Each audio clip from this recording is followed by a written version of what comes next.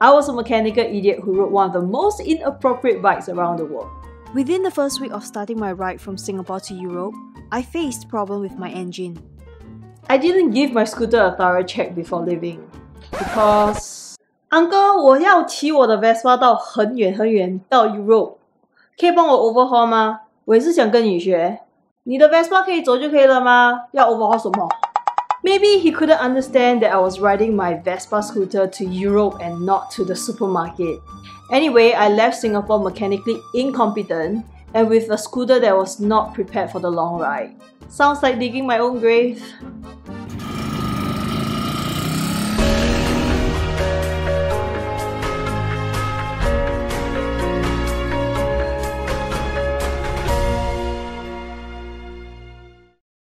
In Malaysia, my piston was scratched due to a faulty lubing system.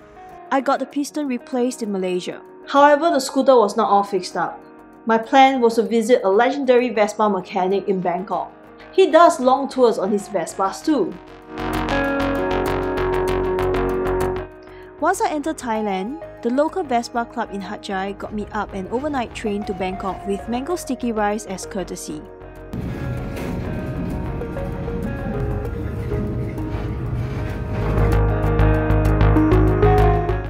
I arrived in Bangkok in the sweltering heat of the noon.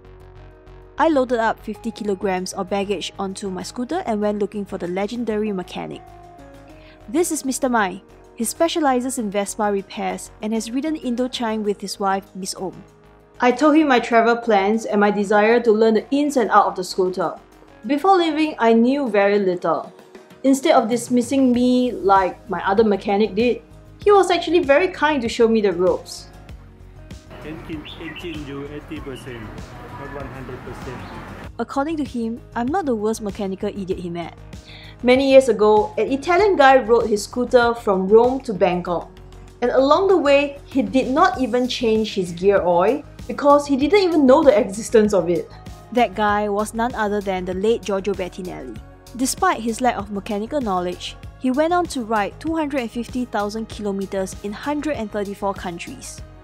His response to breakdown was, you wait, someone comes, someone helps, a car, a truck, a camel, an hour, a day, someone comes, someone helps.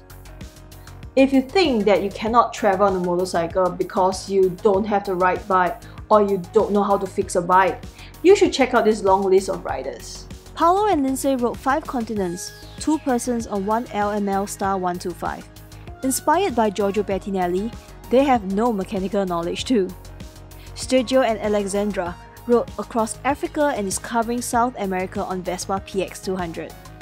Drew Milne, Australia to UK Vespa PX200. Sean Jordan, around the world with Vespa PX200 too. Marcus, around the world in 80 days on different scooters. Luca Capuschciano, around the world with a 48-year-old Vespa TS125. Ilario Lavara covered 5 continents on different Vespas so far. Ed March, Malaysia to UK and Alaska to Argentina on Honda C90. Yes, you heard that, a 90cc engine. Nathan Millward, Australia to London and North America on a 105cc Posty bike. Anita Yusof, around the world on a Yamaha FZ150i. Although these motorcycles are not designed for a long distance, there are actually advantages to traveling on a small and simple motorcycle. Number 1 is the cost. It's going to save you money in many aspects. The machine price, paperwork, shipping, maintenance, repair and insurance. Number 2 is the simplicity. It is simpler to maintain and fix. Most, if not all, mechanics can repair a single-cylinder motorcycle. Even someone without mechanical background like me can understand its working and blossom into a roadside mechanic. Number 3, they are light and compact. You can easily pick it up should you fall. Slippery. If you don't feel like riding, load it up a bus or train. When it comes to shipping, you'll save more because the shipping cost is usually based on volume or weight. I know Luca checked in his scooter as extra baggage on flight. Number 4 is the ability to blend in. It doesn't look striking in the sea of commuter motorcycles. Thus, it attracts less attention to yourself. Corrupted officers are less likely to see you as a mobile ATM because you're on a cheap bike. Okay. I love this. Based on my experience, the Vespa scooter has an added advantage, like its parts availability. Vespa are so common all over the world. I could tap into the contacts of local Vespa clubs to get spare parts and assistance. Even in sanctioned countries like Iran, I could get spare parts for the Vespa. Next is the ample luggage space. I can load up the front, back, sides, and spare petrol on the floorboard. Small bikes aren't perfect. There are known disadvantages like its slow speeds, discomfort, small fuel range, and higher maintenance interval. I believe all these can be managed unless you're rushing for time. My scooter is one that I have been riding for the past 8 years, and with my 5'1" frame, I feel pretty comfortable riding it. So what is the best motorcycle for long distance travel? It is the one that you are comfortable and confident riding. It can be a $30,000 state-of-art adventure motorcycle or a $500 second-hand moped. It really depends on your needs and situation. Don't let long way down or long way round tell you that you need a big machine or celebrity status to travel the world.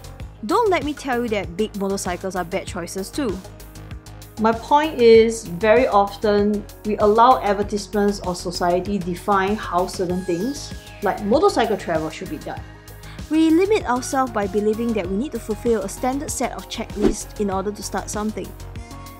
I think we should unlearn some of that. Start listening to yourself, pay attention to your unique conditions. Your checklist may be different.